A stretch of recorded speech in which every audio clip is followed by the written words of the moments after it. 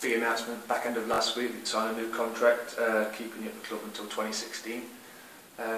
Yeah, just give us your thoughts on that. You must be pretty delighted. Yeah, obviously very, very chuffed. It was a sort of a difficult season as a team this year, but with us obviously being relegated. But on a personal note, I enjoyed probably the best season of my career. So it's obviously nice to be rewarded at the end of the season, and I owe a lot to the club for the opportunity that I've been given here, and I want to continue developing my game and developing the club into a team that can compete in Division 1 consistently, and that's obviously going to be the goal over the next 3 seasons. Sure. Did you ever have any doubts, or is there any temptation to play elsewhere, or was it always always looking to to Derby?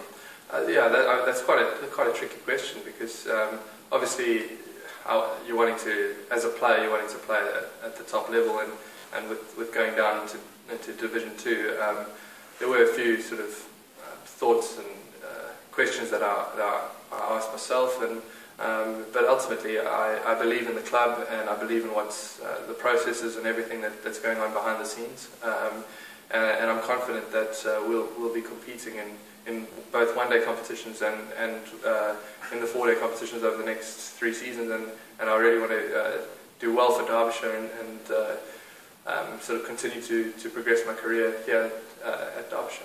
Fantastic.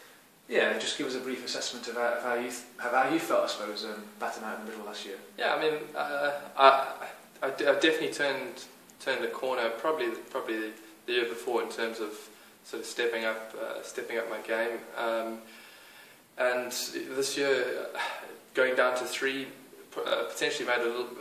Well, it did make a difference. As soon as I moved down to 3, I started scoring runs. It was quite a strange thing. I think it took a little bit of the pressure off of opening, with obviously having a captaincy. I don't think the captaincy in any way has sort of hampered how I played. I've sort of almost thrived with the captaincy, and I became more consistent in building innings. I think I learned a lot from Shiv and the way he plays, the patience, and I think batting with him against Notts early on in the season was sort of a big turn for me. I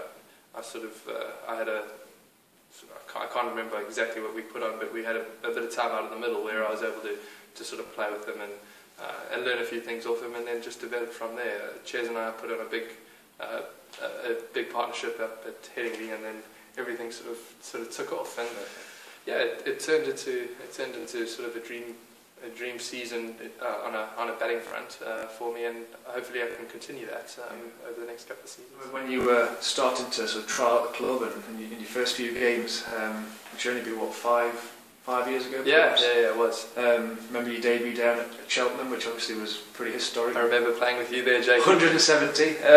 So when you think about your progression through the club, it's been quite rapid and quite meteoric, really. 2 years as captain.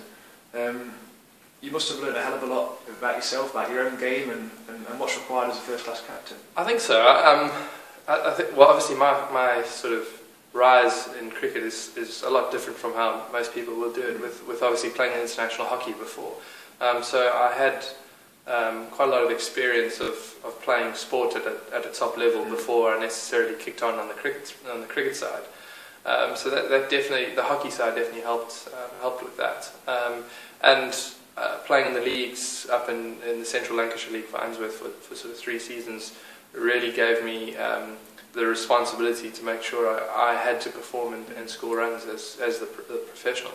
And I learnt a lot about my game over those sort of 3 seasons, and things worked out perfectly in terms of timing, that I arrived just at the right time with Derbyshire. And I was at a stage where I wasn't sort of just starting off my career. I'd already sort of progressed it with the Dolphins, and I'd learnt a lot playing in South Africa, and then I'd come out and played club cricket here, although not to the standard of county, but I've still learnt a lot about my game, so that when I did start off, I knew enough about my game to sort of compete, to be very competitive. And then over the last few seasons, yes, you go through ups and downs, but in particular over the last couple of seasons, I've really sort of kicked on. Perfect.